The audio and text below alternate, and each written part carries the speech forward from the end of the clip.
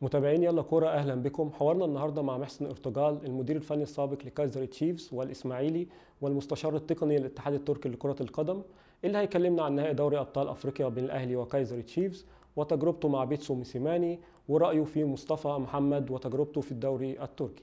في البداية نحب نرحب بمستر محسن ارتجال المدير الفني السابق لكايزر تشيفز ونهنيه على تأهل الفريق لنهائي دوري الأبطال ضد الأهلي، ودي البطولة الأولى اللي يوصل فيها الفريق لنهائي قاري منذ الفوز بكأس الكؤوس الأفريقية معاه سنة 2001.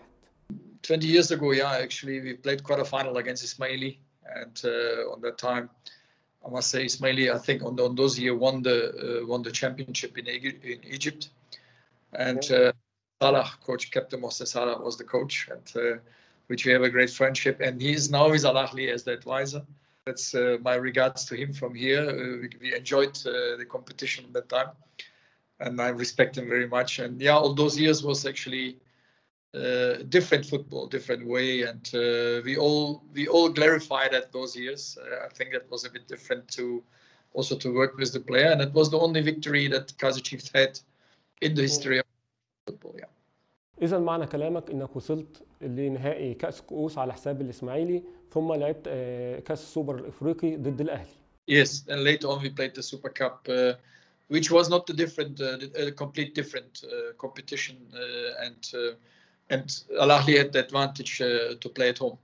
ولو اتكلمنا عن أفضلية الأهلي في كأس السوبر، أكيد أنت متذكر هدف عصام الحضري التاريخي في مرمى كايزر تشيفز. These are moments in life that you probably never forget. I remember that was a great player in also Khalid Bibo was playing on that time, and I said to my defenders, don't turn and pass the ball backwards. The moment when you turn, Khalid will always go quickly, run already from your body language, you can see, and he will run in. First 1-0 was exactly like that. Marco Muten turned, passed the ball back, Khalid went between, get the ball, scored. And then the second one was the long ball, I think the third one. That was that broke our neck. It was the long free kick. It was a fantastic. We never expected that. The goalkeeper didn't expect that, and that was actually the victory then for. أنت تركي لكن عشت 25 سنة تقريبا من التدريب في قارة أفريقيا. إيه اللي جذبك لأفريقيا خلال الفترة دي كلها؟ It's actually interesting. Not always. I found my home in South Africa. We love Africa. I also been in Egypt, in Tunisia. Also been remember very well my statement in Egypt. It was not long enough. It was very short, but still have great friends there. I've worked in 3 continents. Worked in the Austrian Bundesliga, Germany, Germany background. Played in Turkey, in Germany, Belgium. And then being the Zaire national team under this time was Congo in the Africa Cup '96, and then came to Egypt, came to Tunisia, came to Austria, went to Arab Emirates in Banyas in Abu Dhabi. Coached in different continents. Coached in Turkish Premier League, Trabzonspor, Sivasspor. وبتمثل لك إيه مواجهة الأهلي بعد خبرتك الطويلة دي في القارة الأفريقية؟ Yeah, first, Egyptian football is different. I think Egyptian football is a powerhouse of African football, if you can say so. Obviously, you have as well, I think, when you look into the national teams, you have Algeria, you have Morocco, you have as well Tunisia. You have to mention those countries, which are, I think, the North African countries are the powerhouse of African football. By side, you have a little bit also. That's not only a little bit good West African teams. Which the advantage of this team is playing in Europe in any team in the world, important teams in the world. I think Egyptian football has developed himself. We have also some years now Egyptian players also coming to the Premier League in Turkish Super League in Turkey. It's a mix of European and a mixture of football that actually suits in Africa to be successful. And it's always for me, for myself, also was a great experience to be there. I worked with Hosni Abdurabu, with Ahmed Fatih. Actually, I was the person who bring him up from the youth, and which was Mohsin Abu Grisha was also a name that I always have in my mind, a great player. وهل تابعت مشوار كايزر تشيفز خلال الفترة دي حتى نهائي دوري الأبطال؟ I was very busy this year because I'm with the Turkish national team at the moment, and we had the preparation for the Euro, which the Euro was a bit disaster for us. But obviously, I follow my clubs. I also follow Ismaili. What is happening? What are the progresses? I followed Kaizer Chiefs. Obviously, I have also a couple of players that I have worked with. Itovel and Kune, for instance, the goalkeeper that have worked already on my time with me. And there was, I think, last year's more a problem with the team. Too many coaches have changed. It is very unusual for Kaizer Chiefs, for the history of Kaizer Chiefs, to change so many coaches. That doesn't show off stability. And follow the team, the way how they progress. A friend of mine was the head coach, Kevin Hunt. And now they brought in Baxter, which, again, a complete different philosophy and background. And he's a coach that wants to play a quick transition football. And it didn't show stability, I think, last couple of years. هل تعتقد أن رحيل كيفن هانت عن كايزر تشيفز بعد وصوله لنصف النهائي كان قرار منطقي من إدارة النادي؟ I mentioned that publicly. I had an interview about that, and I didn't find that very, very good for Kaizer Chiefs to do that. Because given as much we can all discuss the coach on the head, went very well for them. It seems to be that the chairman, when he changed the coach, it went right for them. They went back to the top 8, and they play the final now. The decision, for their view, probably is right, but changing a coach is always, I think, it's a very difficult version. When you have made change too many times, then that means that the management also have done not something wrong. في رأيك مين اللاعب اللي بيمثل أهمية كبيرة لكايزر تشيفز حاليا قبل نهائي دوري الأبطال ضد الأهلي؟ غالبا Manyama was my player, and he was also in Turkey with Konyaspor, which I have developed him also my time in Black Aces with Ajax, when I was with Ajax. And he's a great player. He can change a game. And he was last couple of months not very happy with the approach of the previous coaches and the way how he wants to see the gameplay.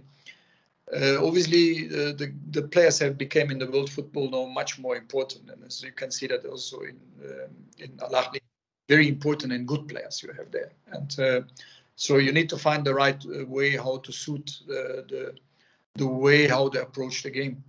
And Manyama is a player that is extremely a good player who plays between the lines. شفنا ان الفريق بيأدي بشكل دفاعي ضد الوداد في نصف النهائي. تفتكر هي دي الاستراتيجية اللي هيعتمد عليها المدرب في نهائي البطولة ضد الأهلي؟ No, they can't attack football. They don't have the possibilities at the moment, what I can see. And Al-Ahli is, for me, too dominant in their way how they approach the game.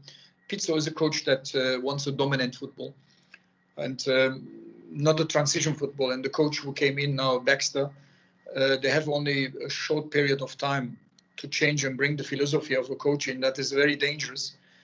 Players in the minds can be a problem to that.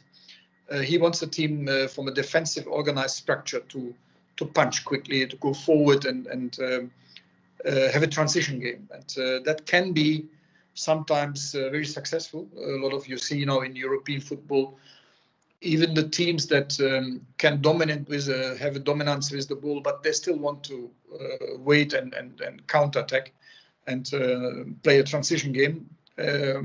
They have the players for it. Chiefs can't dominate the game through the midfield.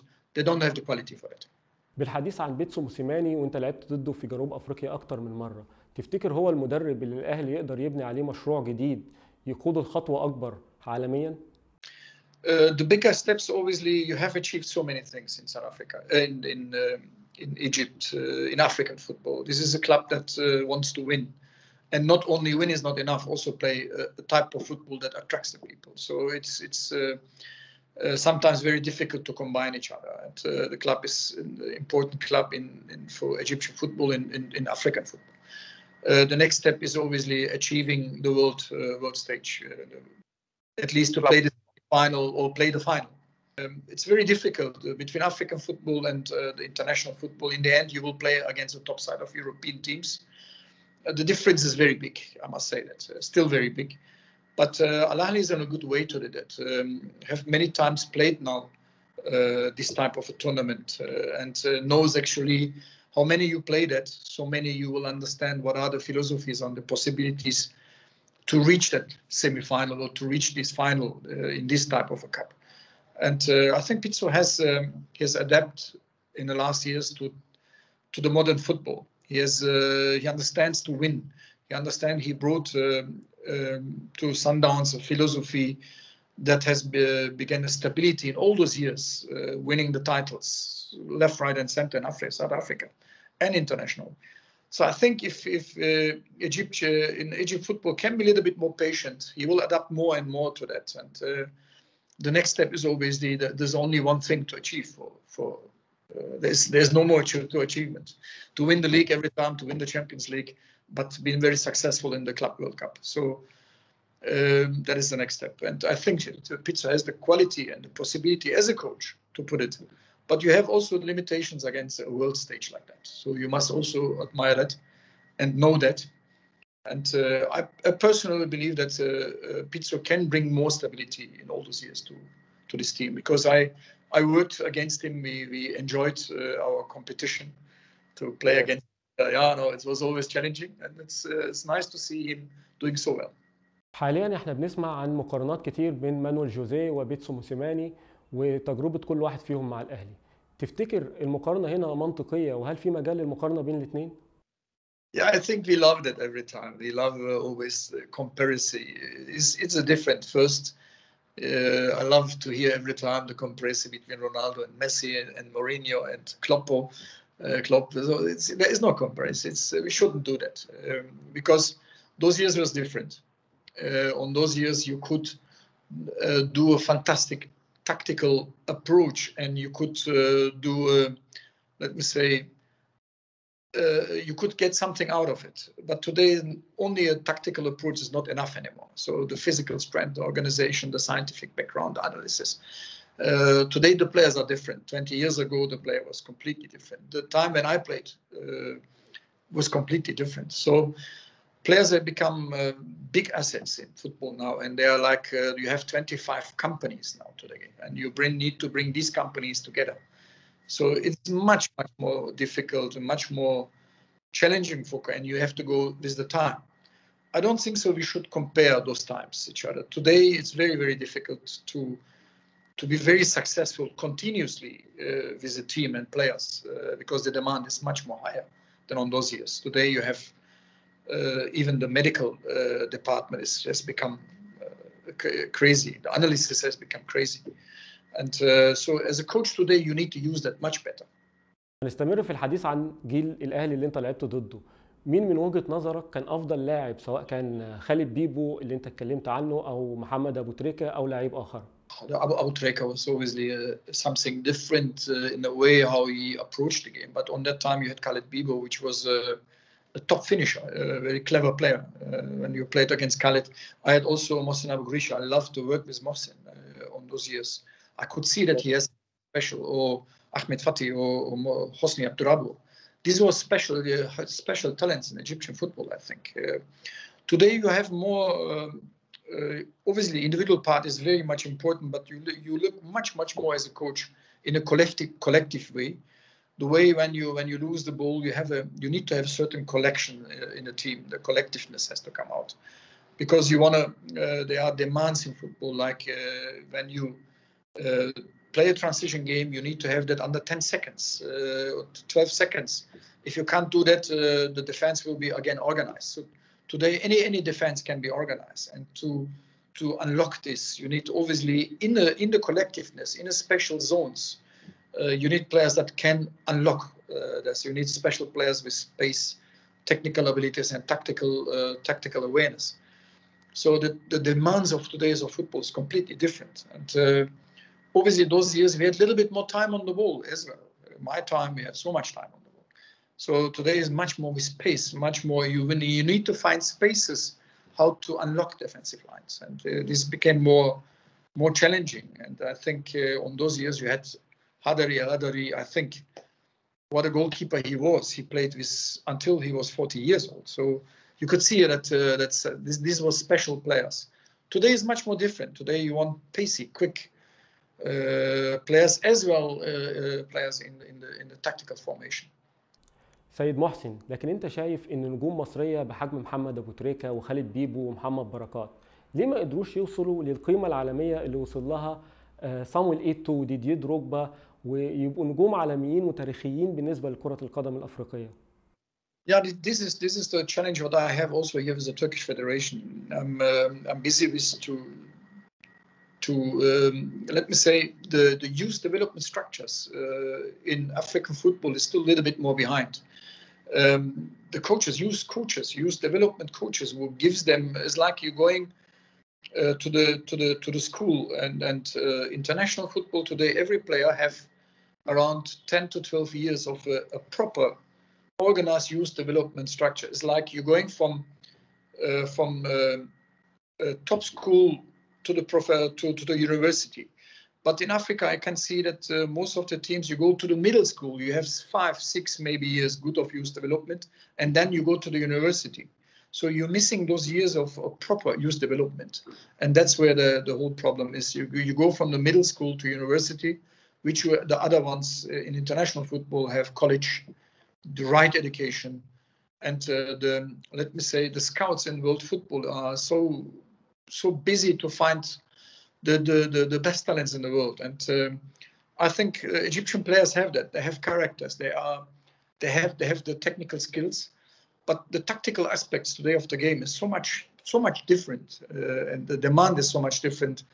You need to get those players in international competition with the international players in Europe that can be exchanging contracts, exchanging possibilities, so that also coaches from high demanding countries come to Egypt and give the youth development structure help to the coaches and develop those coaches in their own backyard. They don't need to go there. They're in their own backyard to get the knowledge about what is happening day-to-day international football.